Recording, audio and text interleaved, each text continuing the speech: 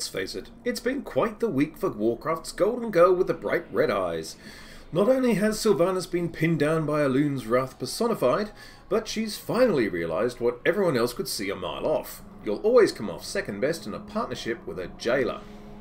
Still, given the level of opposition she's come up against, it's also amazing and drearily inevitable that she has survived both encounters. There have been indications for some time now that the fate of the latest crossover villain from a previous expansion was unlikely to go the way of the Guldans and Garrushes of times past. The interactions between Sylvie and Anduin before he went full Derp Knight were reminiscent of Luke and Vader in Return of the Jedi, a lot of, "I know you have good in you, Sylvanas." "It is too late for me, Anduin." The problem with this, of course, is that this particular former warchief has racked up such enmity in the Warcraft world that if she were to survive Shadowlands, there would literally be no friendly place for her to go. Anyway, let's recap the last couple of cinematics briefly. Tyrande, the Night Warrior, the vengeance of Elun, immensely powerful, furious vengeance, has been pursuing Sylvie since the infamous Teldrassil barbecue accident. Having caught up with her prey and with her target at her mercy, she suddenly and inexplicably loses all of her powers. Elun has forgotten to switch out the batteries in her representative on Azeroth. This, of course, has historically happened to all Night Warriors in the lore whenever they are about to strike down their nemesis. No, that was a lie. Bad move. This is what historically happens when you've written yourself into a corner and need a quick and unconvincing out. Pretty much every Night Warrior preceding Tyrande has been overwhelmed and destroyed by Elun's power, so it makes little sense that this time out she's forgotten to pay the bill and been cut off.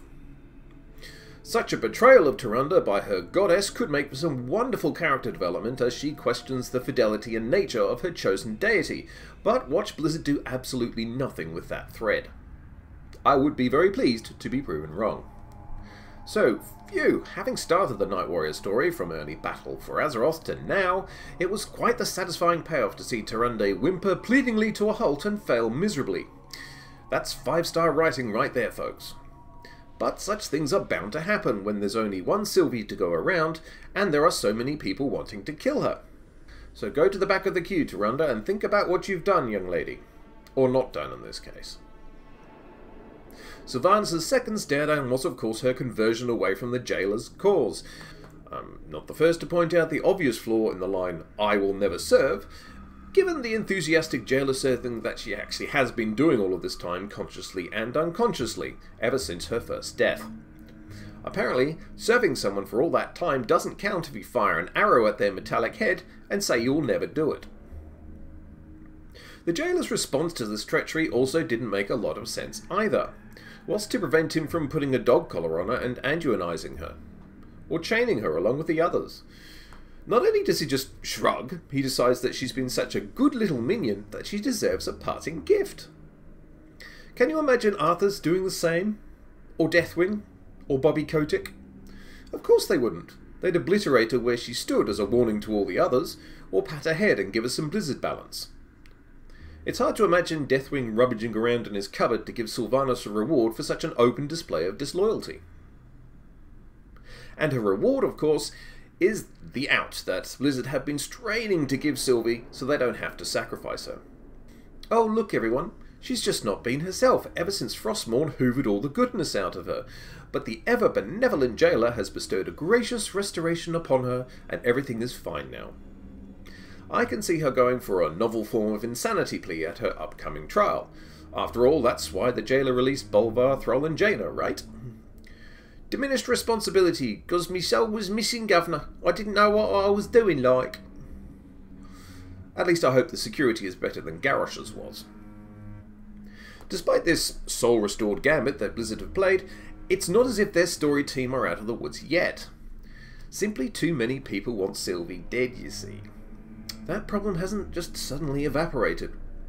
Not many Night Elves are likely to forgive her in light of these events. The rest of the Alliance aren't overly fond of her either, given her track record in recent expansions. Lordaeron is presumably still blighted and unusable, and Teldrassil's charred remains still loom over the Darkshore coast. I seriously doubt Bane Bloodhoof has been sending her Christmas cards.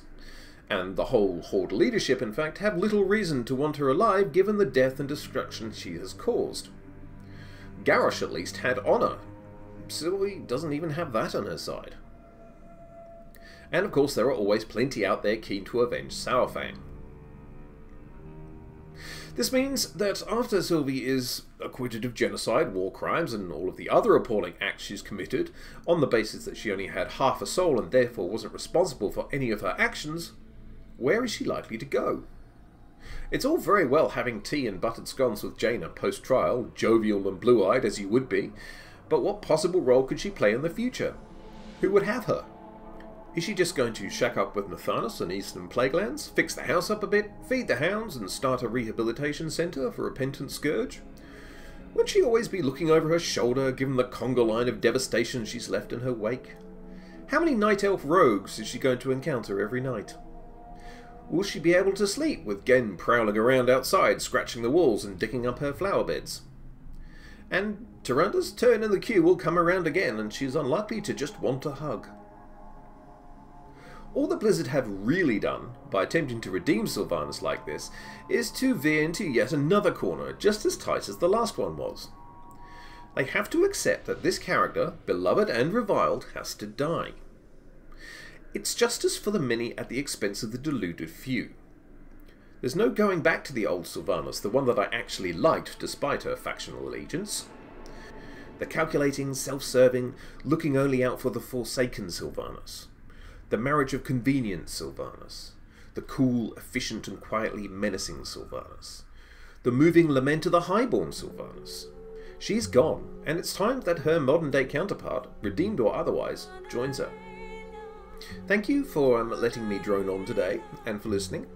As a postscript, there have been a number of actual death threats against Blizzard employees as a result of this development in Sylvanas' story. Now, while I do care about the lore, and I'm sure that you do too when it comes to World of Warcraft, there's never ever any reason to take it that far, so I think we're all quite safe in condemning that kind of behaviour. In any case, I will be back on relatively soon with more nonsense, but until then, I am the Conspicuous Moo, and may the blessings of the Sindorai be upon you.